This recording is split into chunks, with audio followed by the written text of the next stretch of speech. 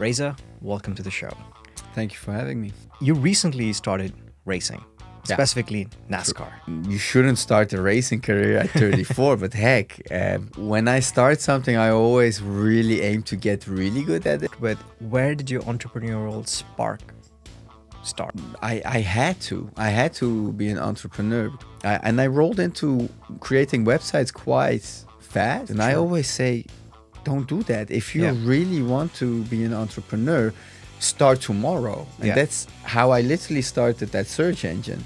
I had a fever. I was really sick, and I think half hallucinating or something like that. But all of a sudden it struck me, typical Dutch scene with like cows behind me, and then there is, this guy built the first. I made every single mistake I could with that search engine. It's unbelievable if you think about it. I literally had no experience with launching a real product. So that period was really painful because I felt we built something really unique. Getting to that product market fit, man, that was hard. But once it's there, you're like, okay, just growth. Let's go. What's up, folks? Welcome to Unravel with Manoj Aditya. Today's guest is Reza Sardeha, who has been an entrepreneur since he was 14 and recently sold his company to GoDaddy, which was a domain marketplace which made waves in the domain marketplace. And now he's reinventing the buying and selling of homes with his new venture, anyone.com. Reza, welcome to the show. Thank you for having me. Yeah. So before we get into your journey, you recently started racing, specifically NASCAR. So I really want you to tell me why you're doing this. It's been something that I really liked from young on. I remember when I was 11 or 12, for the first time, my parents took us to the karting track. I can dream the first lap. Like, it's still there. I remember sitting in the pit and sitting in this weird low thing, and at some point you're allowed to get out and on the track, and I just pressed the gas and I was like, wow, what is this? And from that moment I really loved it. Really never did a lot with it, but the moment I found a little bit of time where I can spend some time on things that I truly love. As I hadn't done that in the past, let's say 10 years. I was like, I need to start racing. Right. And why NASCAR? The challenge. Right. Like with everything I do, I need a challenge. If things get a little bit boring or routine fast, it's just not exciting. And the beauty of NASCAR is it's all mechanical. This car has no digital anything, no ABS, nothing. Your braking is mechanic, your steering is mechanic, and it's pure racing at its heart. And these machines, it's unbelievable. This V8, the sound that the engine makes, the whole thing. It's just it's as raw as you can get it. And it's a tremendous challenge to control this beast. And that alone, So exciting. Is NASCAR now like a hobby, or are you going to actually race in like competitions and stuff? I'm bad at keeping things at the hobby level. So when I start something, I always really aim to get really good at it. And I see everything as a competitive something. And so, no, the goal is to race. And when I started this journey, I really looked at people that can help me and guide me. And I from day one, I said, listen, I know I'm starting old. I mean, I'm 34, and you shouldn't start a racing career at 34. But heck, but I said I wanna be competitive. So I'm, if I'm gonna be last at every single race, I will stop. But I will give it my best to at least accomplish something. And it's, of course, it makes no sense to think that I can become the number 1, 2, or 3. But, somewhere around number 9, 10, that would be a big win for me.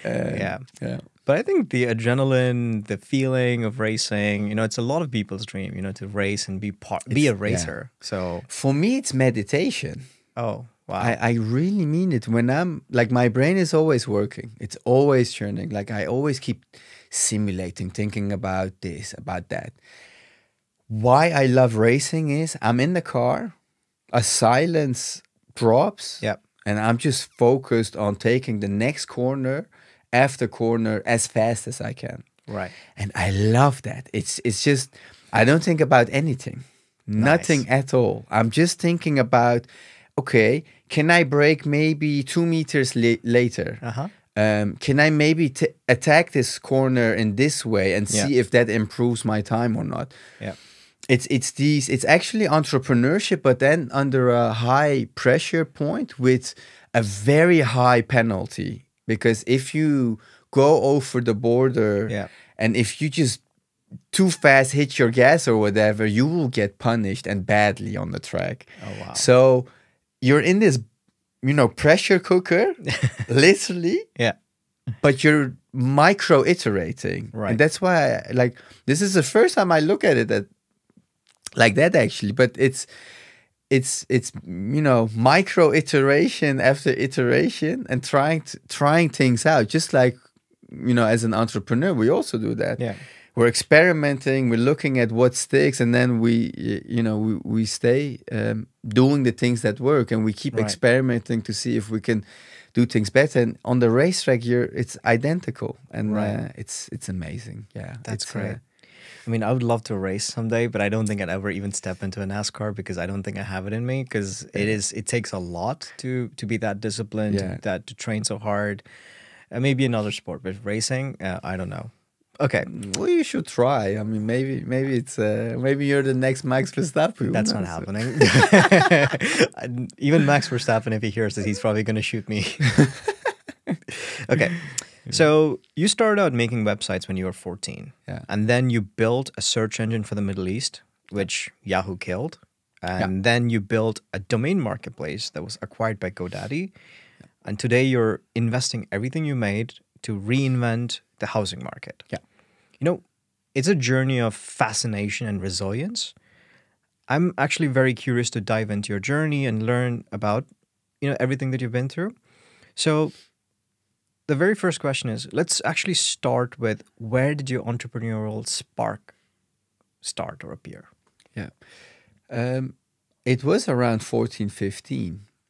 And I had to be an entrepreneur because at that time we didn't have Dutch residency permit yet, which basically means you're not allowed to work. Yeah. And all my friends worked at the same restaurant. So and they made, their an extra buck via that route, but I couldn't. So that's when, I started looking online of what can you do. And I rolled into creating websites quite fast because it's just something about it attracted me. Quite soon, I did find out that I'm not a great developer because it's the type of it just didn't fit me, and so I know how to build things. I know the basics, but I noticed relatively soon on that. I'm better at, conceptualizing and just doing things because often when I come across entrepreneurs, they have ideas, but those ideas, they never execute. And I always say, don't do that. If you really want to be an entrepreneur, start tomorrow. And that's how I literally started that search engine. Yeah. I had a fever. I was really sick, and I think half hallucinating or something like that. But all of a sudden it struck me, and I was like, but why isn't there, we have Yahoo back at that time, we have Google, but there is no real search engine that facilitates, searches based on, the social cultural context of Middle Easterners. Why is that? Well, it's such a tremendous target audience. And day after, literally, I started looking for someone to help me build it. Wow. How old were you when you started this search engine? This was when I was around 19. Wow. Okay. And and you know, and then things go fast because I think 3-4 months later there was an initial product. Yeah. And we just launched, and What was it called? it was called I'm Halal. Okay. Yeah. So the social cultural context there was also that it was a search engine that would return, you know, results that were tailored to, you know, Middle Easterners. So also, so if you would search for Fox, you wouldn't get, you know, a half undressed Megan Fox, but you know, you know, the animal of Fox. Yeah, exactly. And I mean, I learned a lot about branding in that time because this brand was really not good in hindsight. But at that point, it made a lot of sense. So how long did this search engine last, and how big did it get? Literally on the first day we launched, and I think that's one of the added values of the brand. We got into like CNN and BBC and like all these outlets because we launched it like you know, this is the first halal search engine. And at that time, that was quite, you know, that made quite some, that raised quite some eyebrows. And you're 19 and you got interviewed by CNN. That must have been like a crazy feeling. Yeah, it was strange. Yeah, but it was also funny. Like I remember this interview request came in, and they sent like this whole crew, you know, videographers and whatnot. Wow. But they didn't expect to, you know, me as the founder, but also not the setting because I was living at my parents' place and in this small village in the Netherlands. And so there is a picture of me from that interview where you see me in front of a very typical Dutch scene with like cows behind me, and then there is, you know, this guy built the first search engine for the Middle East, etc. And I remember the reporters were like super weirded out when they first met me, and they were like, "Who's this young guy? I wasn't expecting this when I came here." And no, it was a funny period. Right. Like I learned a lot in that. I made every single mistake I could with that search engine. It's unbelievable if you think about it. Right. What are the mistakes that you can think of? Literally everything in terms of branding, in terms of launching, in terms of like I literally had no experience with launching a real product. Right. And at some point, we even took down the search engine because we couldn't handle the traffic. Wow. Rewrote a lot of the code base. Yeah. Hosted it on a completely different solution provider, which could implement auto-scaling and whatnot. And like, who does that? Who launches something and then it catches, you know, on? And then goes offline for a month. That's literally what I did. I couldn't handle it. And and the relaunch was successful as well, which is also quite strange if you think about it. Wow. And what was like the weird? Have you analyzed the search results? Did you, like, what was the most weirdest searches or the most popular thing that people were searching for on your search engine? Well, not weird, but one of the things that I found extremely interesting was that at some point 40% of the traffic came from the UK, the US, and whatnot. Oh, okay. And I would and we would get emails from non-Middle Easterners or non-Muslims that said, "Thank you for this service because now I can finally let my children explore the internet in a safe way." Right. And I hadn't thought about that use case. And at some point we even started building a search engine for a UK company which made a child-friendly search engine. Wow. And we had a partner in Germany that wanted to do the same thing. So without having that, you know, as a plan, at some point we were literally building 2 different search engines for clients all of a sudden, purely based on demand. And for us, it was great because we already didn't know how to, you know, fund this company, and the hosting bills kept growing. Yeah.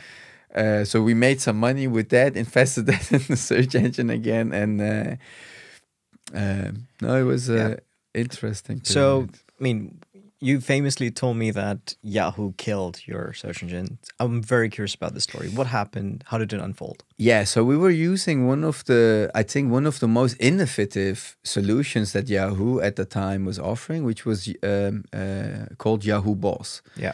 Boss stands for Build Your Own Search Engine. So, of course, yeah, we couldn't crawl and index the whole entire World Wide Web. Exactly. And so we use that service, but our own algorithm for the search engine.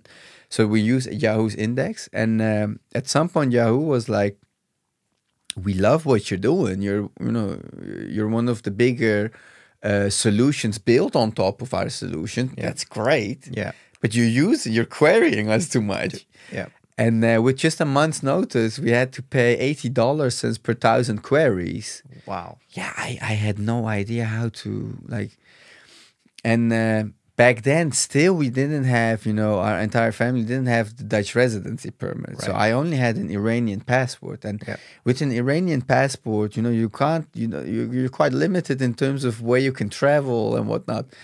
So I ended up in Russia fundraising. Literally, I sent the CEO of Yandex, which was a Russian search engine, an email via LinkedIn. Yeah. And I asked them, look, we're in this situation. We've built something with a lot of momentum. We processed 100 million search queries, but we'll be bankrupt in a month because Yahoo is charging us. Can we do a deal? Because I had read that they wanted to get into the Middle Eastern market, and they actually launched, like in Turkey, a pilot and whatnot. So yeah, and with my Iranian passport, there was one country I could go, and it was Russia. So I literally, booked the plane ticket, got the hotel, and for 3 days went to Moscow to their headquarters, tried to strike a deal with them. And it didn't go well in the end because they were excited about what I was doing.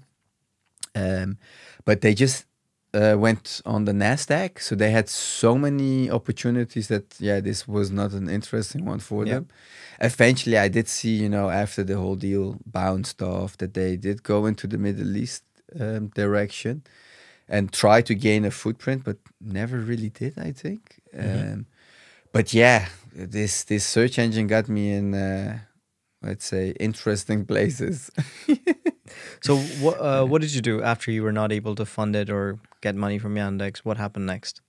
With a lot of pain in my heart, at some point I had to literally pull the plug. I literally couldn't afford the hosting bills anymore. Yeah. Do you remember the date? I don't, but I do remember the sorrow that I got into a very depressive Which year period. was this? I always forget the year. Okay. But this was when I was, because this entire story was just 1 year. Oh, Like wow. this whole search engine survived for just a year and a couple of months. So you started, scaled Yes. magically, and then Yes. went to Russia and shut it down in a matter of 2 months. Exactly. And Crazy. yeah, it it hurted so much because I felt it had so much potential. Yeah. Because I had a search engine distribution deal with Al Jazeera, almost completely closed. And Al Jazeera was the biggest Arabic content site. Yeah. So this is one of the strategies Google implemented actually in how they became the #1. They had all these distribution deals. So when you downloaded a browser, Google search was, for example, the primary search, etc. That's how they gained a lot of users. In Malaysia, when we won an award, I had a deal with an ISP, a big Malaysian ISP, for if people mistype a domain and it doesn't load, to throw, the keyword in our search engine and still deliver, results instead of, this page can't be loaded. Wow. So there was a lot happening, but I never was able to guide it to continuity or success. So that period was really painful because I felt we built something really unique, but also we had specific features no one had. So when you, for example, would click on a search result, we would keep an iframe with you, and then you could say if these results were good or not. And based on your input, we would re-rank results. So it wasn't only like, SEO juiced websites would rank best, which you nowadays see a lot. Yeah. So there was a lot of very interesting things happening as well. And overnight it was gone.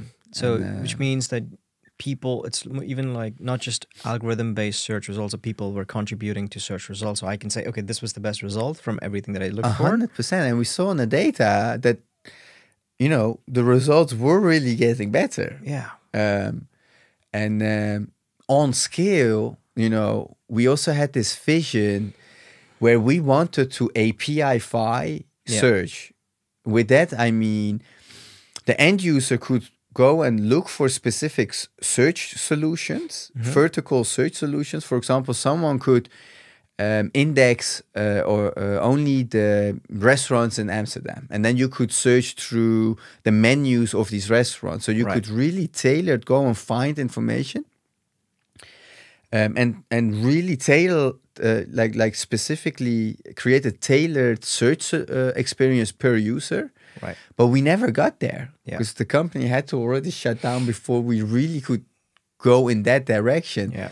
It really hurt a lot. And I found a reason why, like, come on, it was, it was gaining momentum, and to have to shut down something at that point, it was just very painful. Right.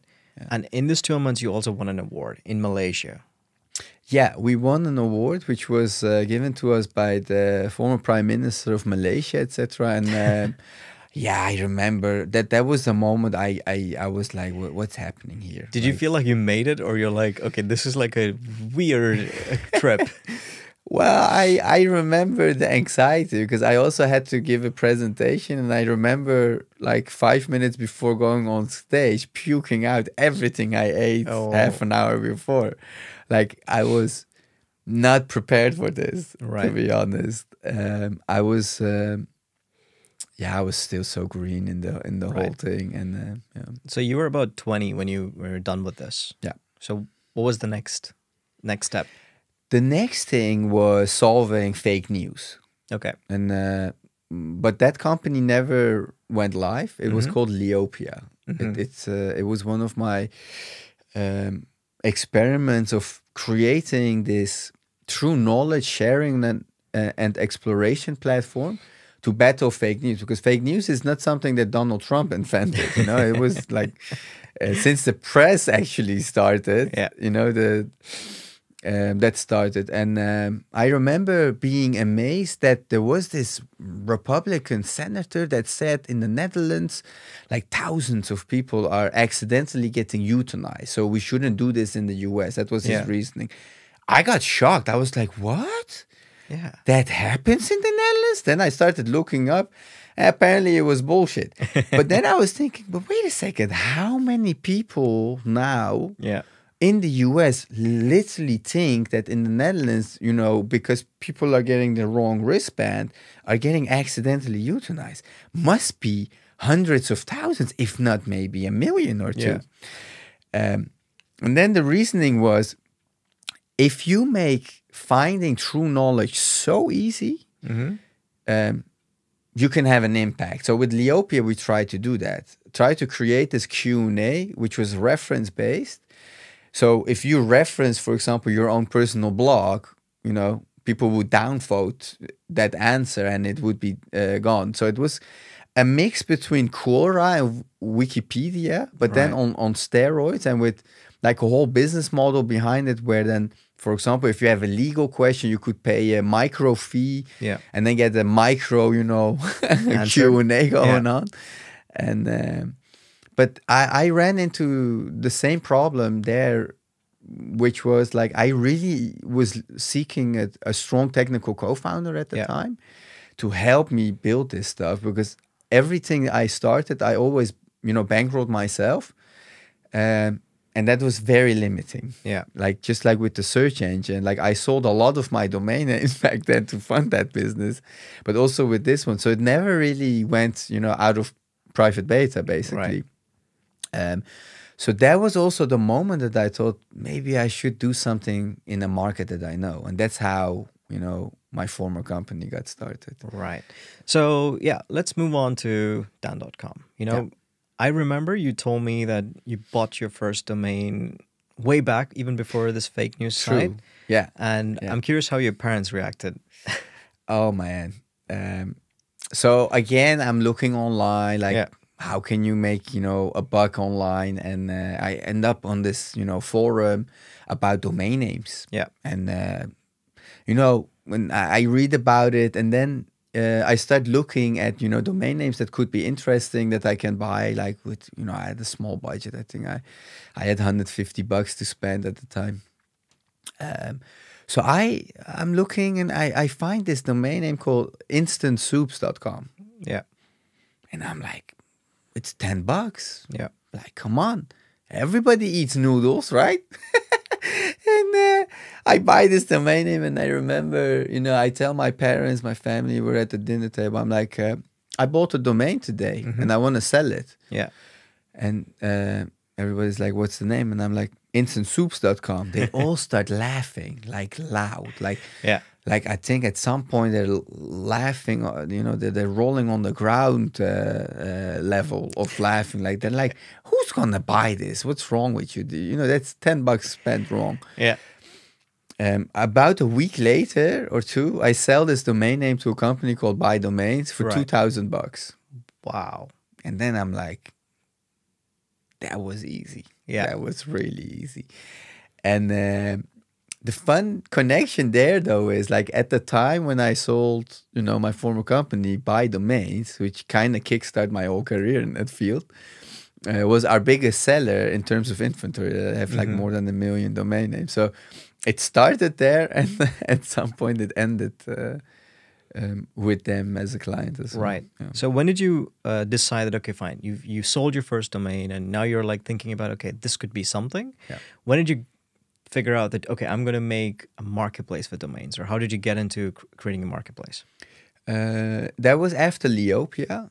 And this was the third time I tried to build something. So we had the search engine. I had this whole YouTube for documents thing that didn't, catch fire. Right. Or never even launched because I couldn't get it off the ground, and Leopia. So now I was like, I really need a success. Yeah. I really need to show that, I have what it takes to be an, entrepreneur in the online realm.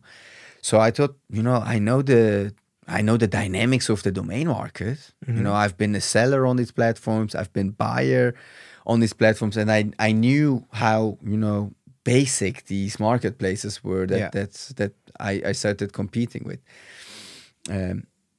So that's how I got in, and we formed a team and we started building, a modern domain marketplace. Yeah.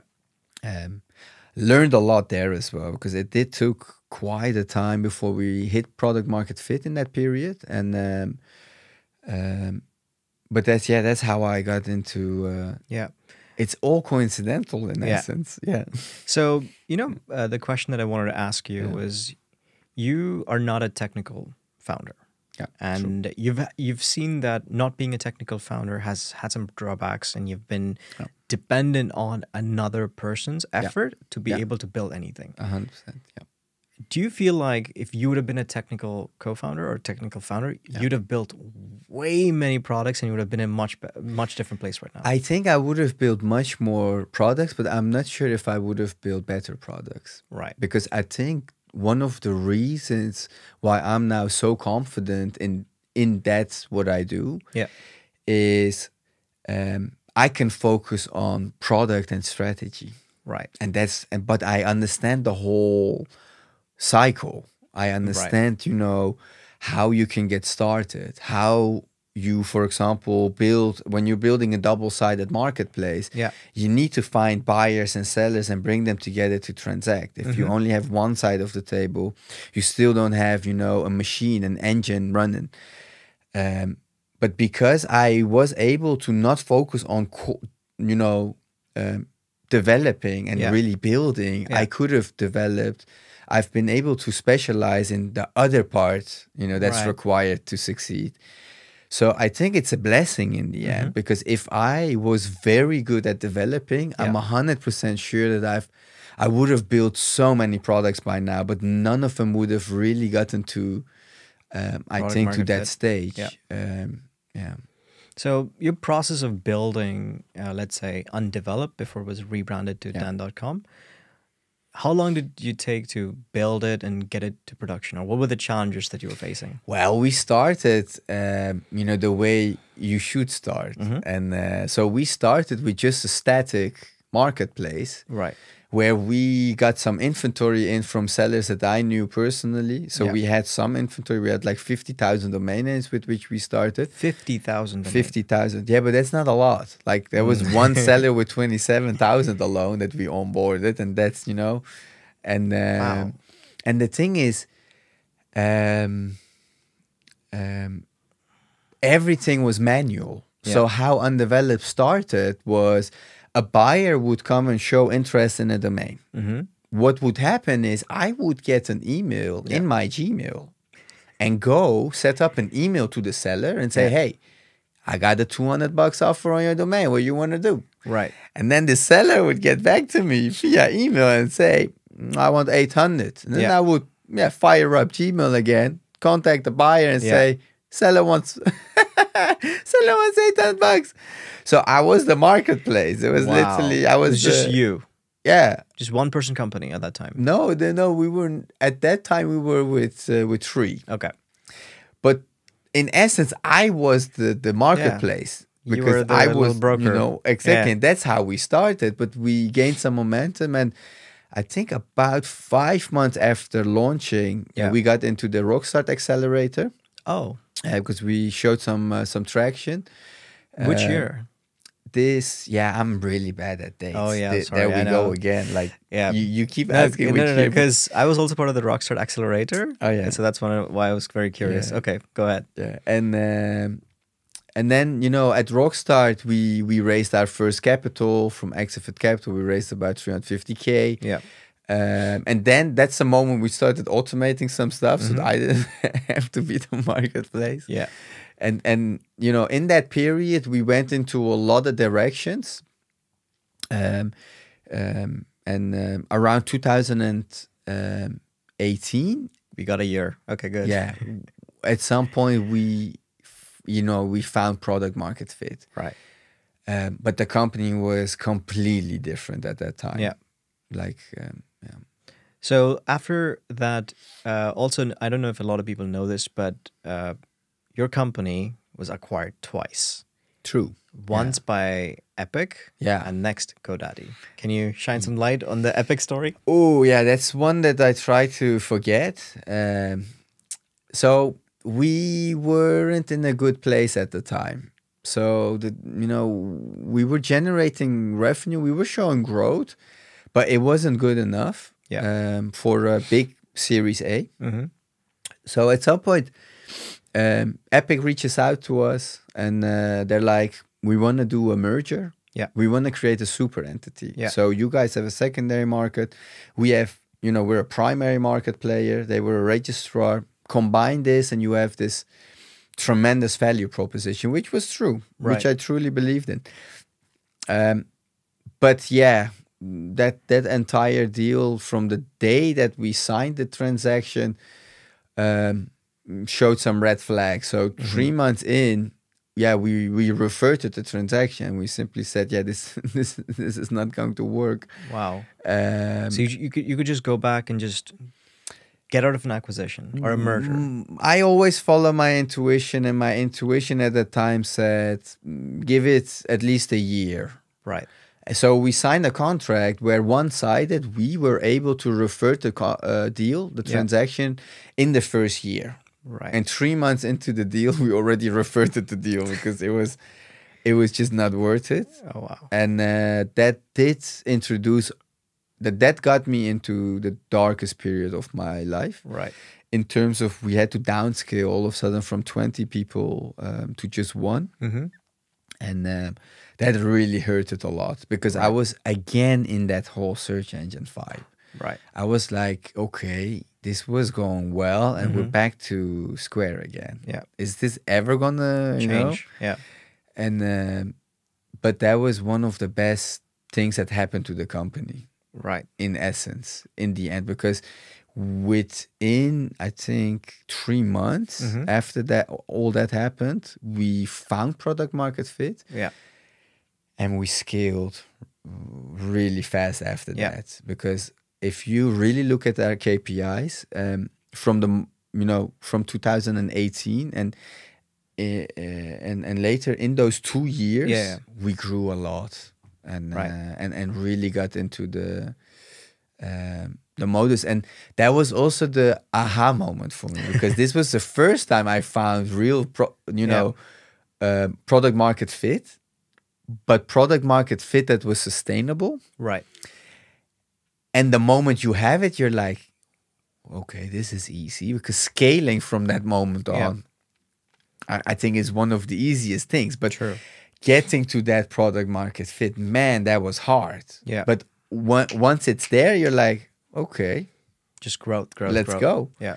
And that, it can still go wrong in that period, but then you're making big tactical mistakes. Like, Right. sometimes I find founders that hit product market fit, think they have a bigger opportunity, pivot, and then a year or two, they shut down. Yeah. While if they just double down and had the willingness to wait a little bit longer, Right. and just be content with, 100% growth year over year doesn't sound a lot. But if you go from 10 million to 20 to 40 to 80 to 160, then it's a game Yeah. of just be focused. Don't look at your week. Don't look at your month. Look at your year. If you're doubling every year, you'll get there. That's remarkable growth. Right? Yeah. Exactly. And but it's very doable. Yeah. I mean, it's So at what point did you decide to rebrand to Dan.com?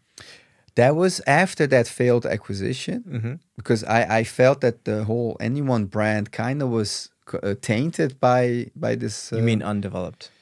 Undeveloped? Sorry. Yeah. Thank you for correcting me there.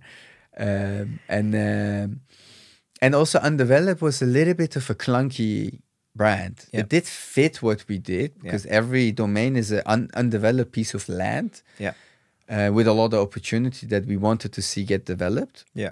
But yeah, the brand was a bit clunky. So I just wanted to start fresh. Yeah. New brand, new platform, new UI, UX. So we just did the rebranding, and I think that was one of the best things we did, because it really, caught fire. Yeah, Right. caught on. Yeah. So you told me that there was tremendous growth. You found product market fit. Yeah. But why did you end up selling your company? Yeah, good question. Because I strongly believe that the 100% growth year over year, we could have continued. Yeah.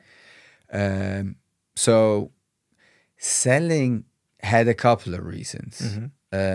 One of them was also, like, if I'm brutally honest, the cap table we had at that time. Yeah. Like, it was a very complex capitalization Yeah. table. And at some point, you got to make a decision of, can I continue growing the company with a cap table like this? Because even raising our Series A round took me a lot of effort to get everyone aligned. Yeah. And, if at that moment that already happens, let alone when the stakes really get high. Yeah. So that was a problem. But also, I was working, on that company for almost 7-8 years. Yeah. And I really wanted to do something new. Yeah. Because the whole strategy for Dan was already written out, literally in the business model and in the business plan for the next 5 years. So I noticed I was also engaging on autopilot. And as I mentioned, I need challenges. So the whole idea of Anyone was also in my mind for already a quite long time. So it felt at the right moment, so when the opportunity came, I just had a shareholders meeting. I proposed, we showed what deal was on table. And unanimously, all shareholders said, let's go for the transaction. Yeah. So it wasn't even my decision, because So- I just, as the, you know, as the CEO, I had to comply with what the shareholders wanted. And yeah, everyone except for one shareholder wanted to do the deal. So yeah. Who was the shareholder that didn't want to do it? He was one of the bigger sellers on our platform, Yeah. which was afraid that after the transaction, you know, the platform would change. Yeah. And I think in hindsight, he's still happy with the transaction, but Right. he was like, no, let's not do it. And I'm sure everyone made money in the process, so I think it's a win-win for everyone. yeah, true. Yeah. Right. So, you know, reflecting on your experiences, what are the key lessons you've learned throughout your entrepreneurial journey? Perseverance is key. Look, we've all read the book, The Lean Startup Machine. And I even was one of the first that brought the Lean Startup Machine, you know, the whole, the whole conference and whatnot, and with the workshops and whatnot to Amsterdam. But what I saw was that a lot of founders take, you know, what's in there a little bit too literate. Yeah. So like people pivot too fast, but sometimes you need perseverance. You need to keep pushing it to find that product market fit moment. And if you pivot too fast or too often, you're just pivoting. Yeah. And I think perseverance is in the end key, because if you strongly believe in that you're doing, and if you can continuously implement improvements, then it feels very incremental what you're Right. doing. But if you're week in, week out making incremental, you know, improvements, you will get there. Yeah. But it takes a lot of perseverance, because, you know, you need to pay for rent. Maybe your family expands, you get a kid, and everything, you know, life is dynamic, things change. So it's not easy. But in the end, I think one of the reasons why my former company eventually got to an exit was the perseverance of the core group. Yeah. We just didn't accept failure. Yeah. And we were like, we will keep trying and keep improving. And at some point, you know, the market will respond positively. And Right. we had that in 2018. Yeah. Yeah. And speaking of failure, I had this question written down for you. It's when life hit you hard so many times, what kept you going? Was failure not an option? For me, it's a personal thing. Like nothing I do in my life, being in personal relationships or, you know, business things or you know, a specific lap time you want to hit in the racing car. I just cannot accept that something is impossible. Nothing is impossible. Right. You know, and so it's a personal thing. I just can't give up, and I won't give up. Right. Right. So, you know, you've had a lot of successes and failures in your life. And how has this success and failure affected your current mindset or impacted your current mindset? Tremendously. Like, I'm a completely different person. I mean, like, you know, business-wise, I've had a lot of failures. Yeah. Like this, from the search engine to Leopia to whatever. It felt like I was in this miserable failure streak. I literally have a tattoo on me. By the way, I got that tattoo via a Groupon. I was a student and didn't have money. A Groupon. I swear. And it's a lucky clover. Okay. Why? Because I felt so unlucky. And I thought maybe if I tattoo a lucky clover on me, you know, I start getting luck. And did luck come by after that? A little bit. I gotta say it did. But that's also a mindset thing, right? thing, yeah. If you think you're unlucky, man, life's gonna be harsh on you.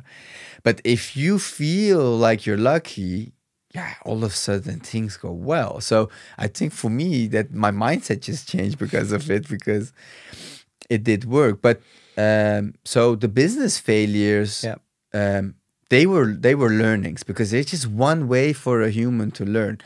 Like I got a lot of tips and advice from a lot of people, but that's not the same as going through something yourself. Yeah. Because I noticed that with myself as well. When I advise people, it's not the same as going through it yourself. So Right. those failures literally were my, bachelor's degree, master's degree in how do you build an online product. And I needed it. Yeah. Without that experience, I'm 100% sure that my former company and my next company wouldn't have succeeded, because you Right. had to go through that process again. Okay. Personally, same. Like my relationship, when I was 20 until 30, 31, I had a relationship, with my ex, with which I even got a kid. That relationship eventually, also went bust. Yeah. And that changed me a lot, because I kept looking back at what could have I had done different. Like Yeah. some things I did have an impact on, some not. For example, bringing home the stress of everything, like what happened with that first failed acquisition. Yeah, that was brutal. Yeah. Like I had to let go people that I loved, literally. My colleagues, we were a family. We built everything together. Letting them go was one of the nastiest, most horrible things that I had to do. But of course, I brought that stress back at home, and so I'm a completely different man at the moment.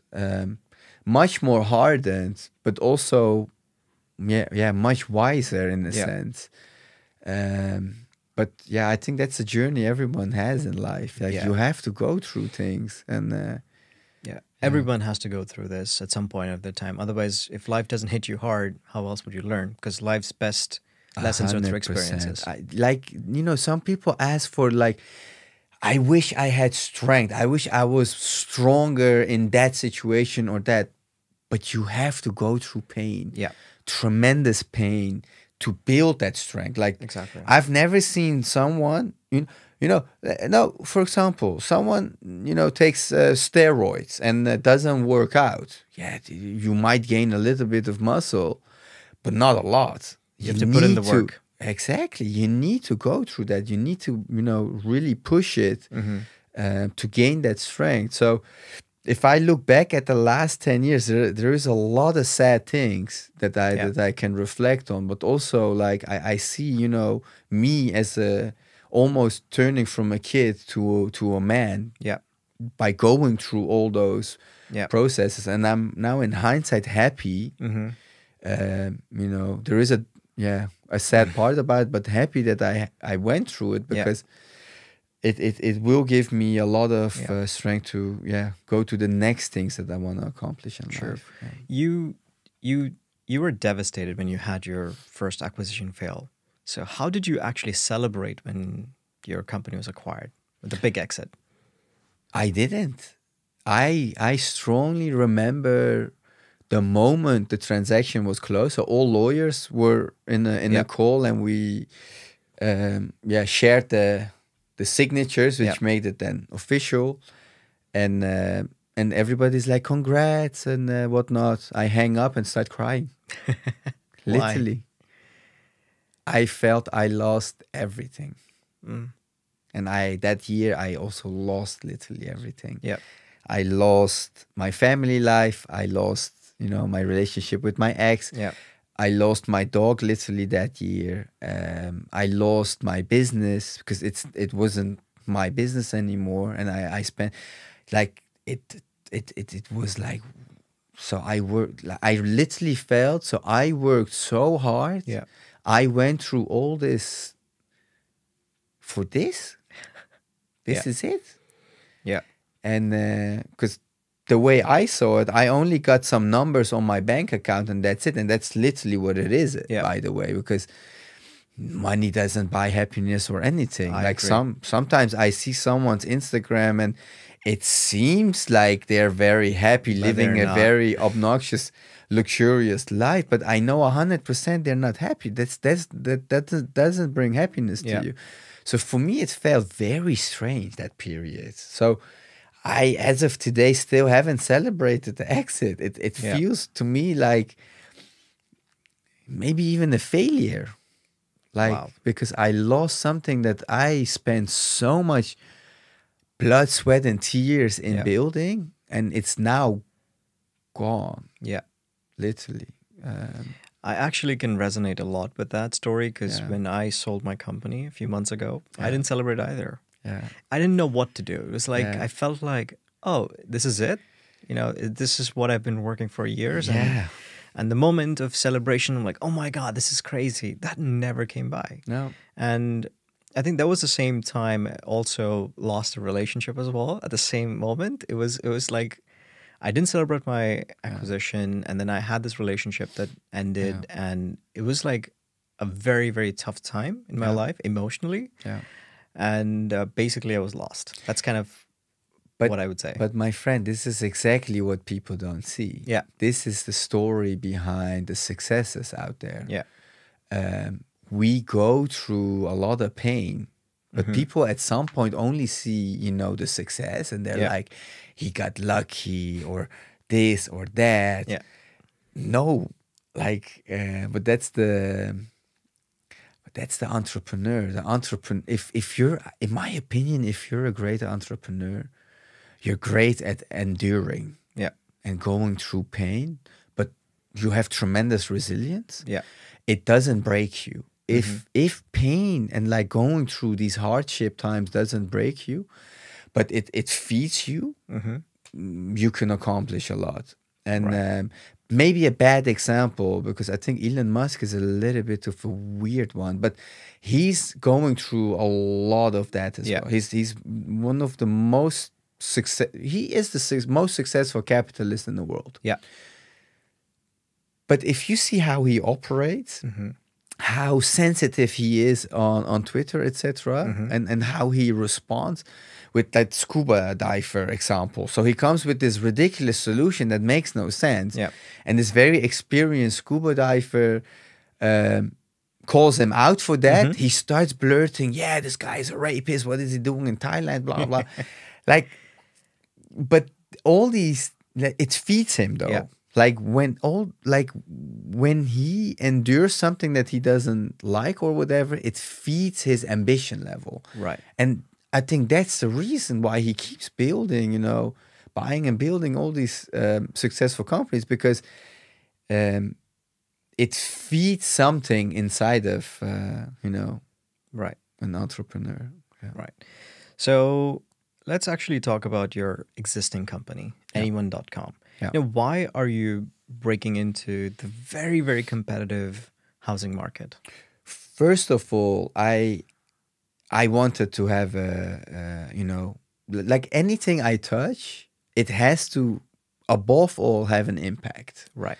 So if we now look at the housing market, I think it's one of the highest impacts you can make in a specific industry, because the future generation is completely left out. Yeah. The current and future generations, like the salaries since the 1890s move a little bit with inflation. Yeah. Inflation, but they're pretty much stagnant.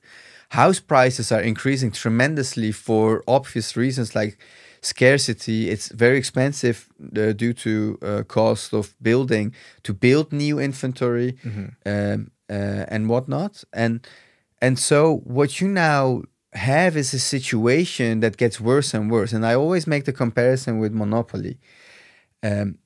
Monopoly shows us the end game in the housing market in just 2 hours. There's one, you know, entity that will own everything, and whoever, you know, wants to live in these houses has to pay hefty rentals. I literally sometimes get a little bit depressed of the idea of us telling the future generation, go work your ass off for the system that we have. But it's fine. Rent your bike, rent your car, you know, rent your house. And, you know, when you retire, you'll be fine. I'm not sure. Like that's a very grim outlook we give people. So one of the reasons we got into housing is we see tremendous opportunities there. We see tremendous impact there. And we strongly believe that home ownership should be a basic human right. It should not be, you know, something that the elite only can have. And that's why, you know, we started Anyone, and the company is called Anyone, because we strongly believe that anyone should have the security of a house, a home that you can rely on, and a safe place where you can, you know, live when you retire. Right. So that's the core reason. Plus, in the past 10 years, the team that we're working with, we've become masters of, you know, marketplace dynamics. Yeah. And when I look at the housing market, I see no marketplace dynamics. There is literally an absence of a true marketplace even. Right. You have listing sites. Exactly. You have places where realtors can list inventory, and that's basically it. Yeah. Nobody has built a true marketplace that around the end goal, which is a transaction, moving a house from one owner to another, and facilitating everything required in an efficient way. So I almost see it as a virgin market, because I just see that every single thing that I did in the domain market, which also didn't have proper marketplace dynamics, is absent in the real estate market. Right. And that's a strange thing, because this is the biggest asset class in the world. Yeah. In the US alone, the market is worth 1.7 trillion. So why is this market being mobilized in such an inefficient way? Wow. You know, we have to look into that. So you're also saying that sites like Funda or Zillow are not marketplaces?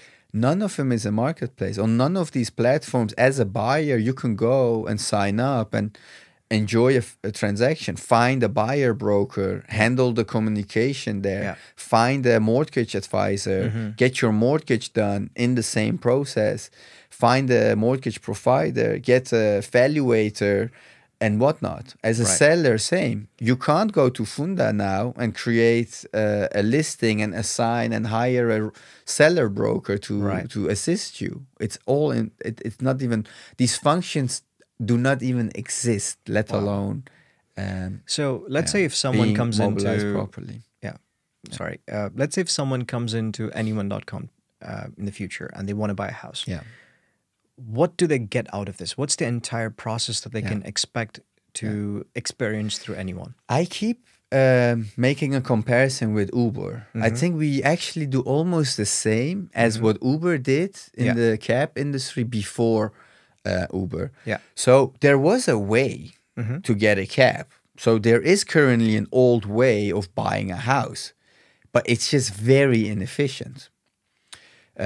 But we utilize the best technology, and we automate as many as processes around the transaction to just facilitate a tremendously easier and more efficient transaction. Right.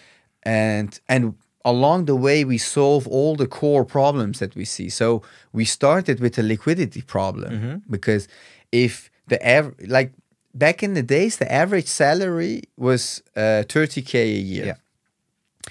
Yeah. For 2 times that price, you could buy a house. Wow. Right? Wow. 2 times that salary. You can't buy anything for that price today. Good luck. Good luck finding a house for 60K now. You just simply cannot. You can't even so there is a liquidity problem there. Yeah. So that's, you know, we didn't create the Anyone mortgage because we thought, you know, how cool would it be to introduce a new mortgage? We literally looked at the problem. And this is the exercise we execute to find product market fit in an extremely short period of time. We look at every single stakeholder required for a successful housing transaction, and we solve every single problem that we find with a very modern solution. So mortgages nowadays don't work because they don't solve the liquidity problem anymore in an efficient way. So the Anyone mortgage, you know, was brought to life to solve that specific problem. And that's the way we think. We're, in essence, this is literally what we do on a weekly basis. We look at at what are the most pressing problems, and then we come with solutions that we find effective. Right. Yeah. Great. So we're actually coming to the end of our show, and That went fast. I'm sure we got a lot more to talk about. But based on your journey, what advice would you give to aspiring entrepreneurs, especially those that are having setbacks? Learn from it. Make a promise to yourself. I'm not going to make a mistake twice or 3 times. Learn from every single step in your way, and have grit and perseverance, because 100% I guarantee you will get there if you keep learning. If you keep trying, you will get there. If you get in there with the mentality of failure is not an option. I don't care if I have to go left, right, or straight, or maybe sometimes backwards and then 2 steps forward. You'll get there. Because I've seen it so many times. Every successful entrepreneur has gone through that in the same way. And don't look at the exceptions, because the Instagrams, etc., and the WhatsApps, those are the exceptions. But a lot of companies are like Adyen, the giant from the Netherlands. They didn't, the moment everybody knew them, they were already 15, 18 years old. Another example is Katawiki. Katawiki, these founders, they just had a hobby. They loved what they were doing. They loved Curiosa, and they were operating Katawiki for a very, very long time before venture money came in and they really, scaled that business. So if you really want to succeed, and if you really care about something, have that grit, have that perseverance, keep learning, and keep pushing. You'll get there. Right. It's as simple as that in the end. Wow. That's true. Very remarkable. So what was your experience like coming here on the show? Like as if we're having a nice chat, I'd say. So Reza, thank you so much for coming on the show. It was great having you, and I'm sure we'll again speak again in the future, because I'm sure there's a lot more to talk about, especially with what you're doing at anyone.com and the impact you're going to make in the housing market. I'm very curious about what anyone.com is going to look like maybe in 5-10 years from now. Like you said, maybe it will be the brand that no one's heard of, but then everyone's using it. But I wish you all the best and more success with anyone.com. Thank you so much, and thanks again for having me. Thank you everyone for tuning in to Unravel. This episode was very, very interesting for me, and this whole process of being in a podcast has been very, very rewarding for me. So thank you everyone for tuning in and listening to Unravel. So until the next episode, stay curious and stay healthy.